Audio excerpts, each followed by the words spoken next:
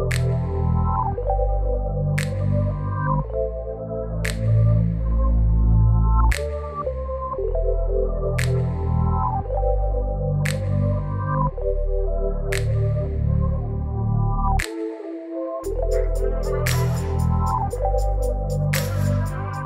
everyone, welcome back to the Soulful Cook. Alright, let's be real here for a second. As a vegan, Indian food is seriously heaven. Majority of the dishes are already vegetarian, so all you have to do is tweak it a little bit to make it vegan and according to your own liking. Now, Indian food is not only full of so much flavor, it's packed with nutrition. Lentils, beans, chickpeas are great sources of protein and fiber, just like potatoes, which brings me to today's video. Indian railway style potato curry, also called Tari Wale Aloo. Now my husband and his family are originally from Bombay, and every time they have this dish, it always reminds them of their time on the trains back in India. Traditionally, this dish is made with puri or deep-fried roti, but since we're making this completely oil-free, you can easily pair it with your favorite kind of roti or vegan naan. I personally like to make this with dal di roti, which is just cooked lentils, gram flour, and corn flour mixed to form a dough. The combination is seriously so yum. I think it's safe to say that Indian food is known to be very oily. And I mean very oily.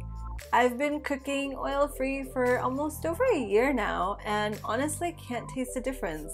For today's recipe, we are actually going to use a little bit of water instead of oil, and this is going to help us saute and cook the veggies and the spices properly.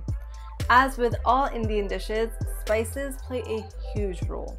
But the best part is you can adjust the spices and the kind of spices that you use to your own preference. I always encourage you to play around with Indian spices to see what works best for you and your taste buds. Alright, let's get started.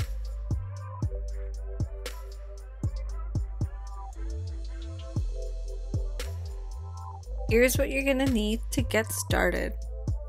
4 large potatoes cut into cubes or any desired shape of your choice, and I have used Yukon Gold potatoes. 4 large Roma tomatoes pureed, 1 jalapeno, or you can easily use a serrano pepper instead.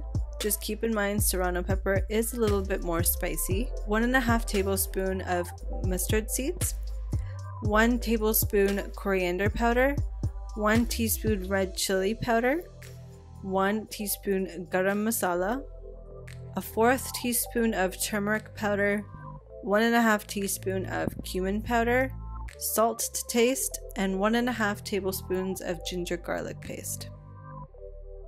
First thing you want to do is get your pressure cooker and have it set on high heat, and then add your mustard seeds. Then we're going to start cutting our jalapeno pepper or serrano pepper if you're using that instead.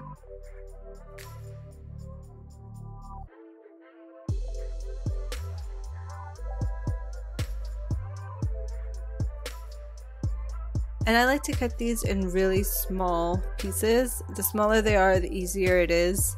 Last thing you want is big chunks of jalapeno in your potatoes.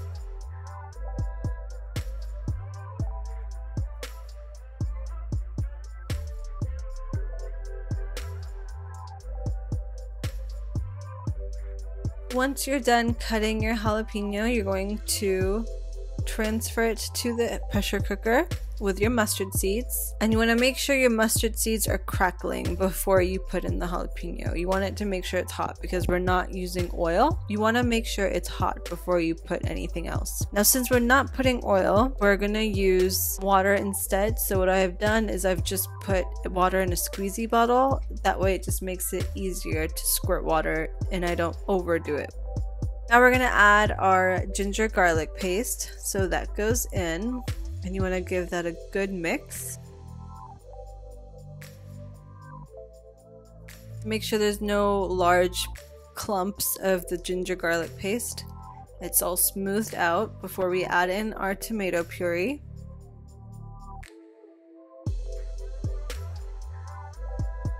And you want to mix that in and make sure the mustard seeds and jalapeno mix are well incorporated with the tomato puree. There's no chunks. You want it to be very smooth. Then we're going to start with our spices. In goes the coriander powder, cumin powder,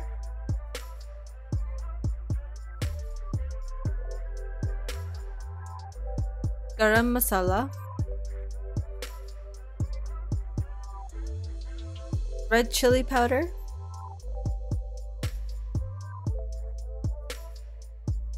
turmeric powder,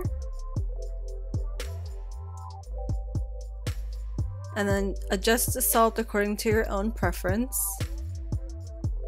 and then mix that up and make sure it's well mixed. You want to make sure all of the spices are cooked thoroughly before you add in the potatoes. This is very important. And again, you can adjust your spices however you prefer. We're going to add the potatoes.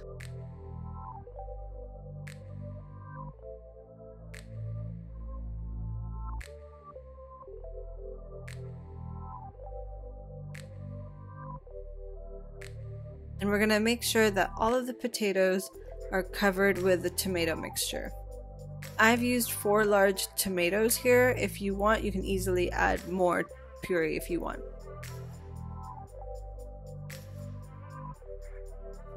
In goes the water. I've put 2 cups of water, but you really just want to put as much water as it takes to cover about an inch above the potatoes. Make sure everything is nice and mixed. Close your pressure cooker and you want it to cook for 4 whistles.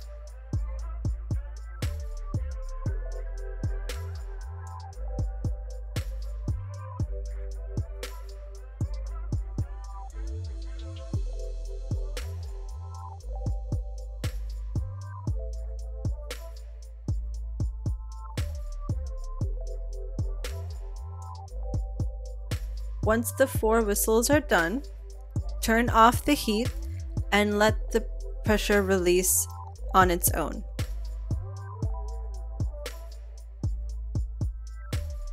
So now what we're gonna do is we're gonna put the heat on. Medium to high is fine. Don't put it too high. You don't want anything to stick to the bottom. And we want to make this a little bit thick. We don't want a runny gravy. So what I'm gonna do is I'm gonna just start mashing some potatoes, and this will help thicken the gravy a little bit. You don't want to overdo it because you do still want some nice big pieces of potatoes, but what we're just gonna do is we're just gonna take a couple at a time and then just start mashing them. At the same time, with the heat on, it will make the gravy a little bit thicker. And again, you can adjust it to the consistency you like. If you like it a little bit more watery, then you can add more water. If you like it a little bit thicker, then you can just keep mashing until it's your desired consistency.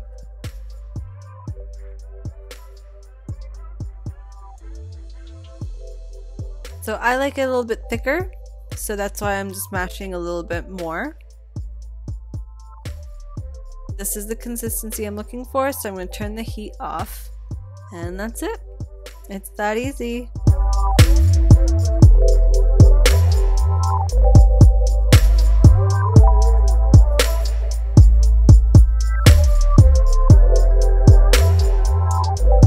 There you have it, oil-free potato curry.